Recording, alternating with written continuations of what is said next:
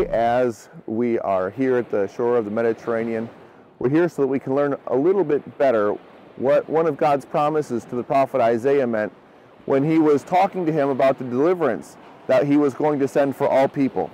You see, Isaiah ministered to God's people at a very difficult time. The nation of Israel had already been torn in two. The Assyrians had taken many of the Jewish people off into captivity. Babylon was also knocking on the door and would soon take the capital city of Israel, Jerusalem.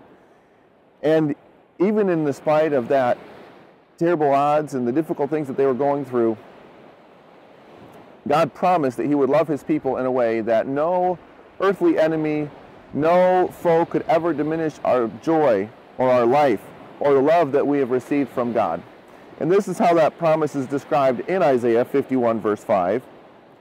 Here God says to the prophet, "My righteousness draws near, my salvation has gone out, and my arms will judge the peoples.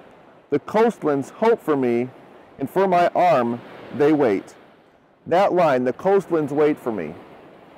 In that, what Isaiah was saying is that the farthest reaches of the earth would know the love of God, specifically as it come to us in Jesus Christ, his Son, who is our righteousness. And you can see here the Mediterranean, little islands dot all around the Mediterranean. And for the prophet Isaiah, as far as he knew the world existed, was pretty much the Mediterranean Sea and the coastlands. We think of the areas around Greece and Italy. These were the farthest corners of the earth at that point in time as Isaiah knew it. And so when he wrote those words under inspiration of the Holy Spirit, he was writing a promise that transcends distance and transcends time. A promise that includes you and a promise that includes me. Because in Jesus Christ, God has wrapped his arms around all of humanity. He has embraced us with his love. He has promised that nothing, no earthly trial, no adversity, no adversary can do anything to diminish God's love for us. And this promise is a wonderful reminder of that. Even though we live in a continent the prophet Isaiah had no idea even existed, we are included in this promise because, as we said before, it includes the farthest reaches of the earth, because nowhere is out of the reach of God's love. Please pray with me.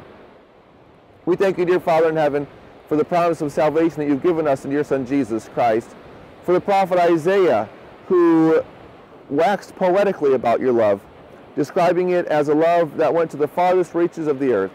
We thank you so much for this love, because we know there is no place that we can go that we will be removed from you or your blessing, because your love for us is everywhere that we could ever go. In Jesus' name we pray. Amen. Blessings on your day. Thanks for watching. We hope you enjoyed the video. Click the icon to subscribe or explore more of our video lessons on our channel.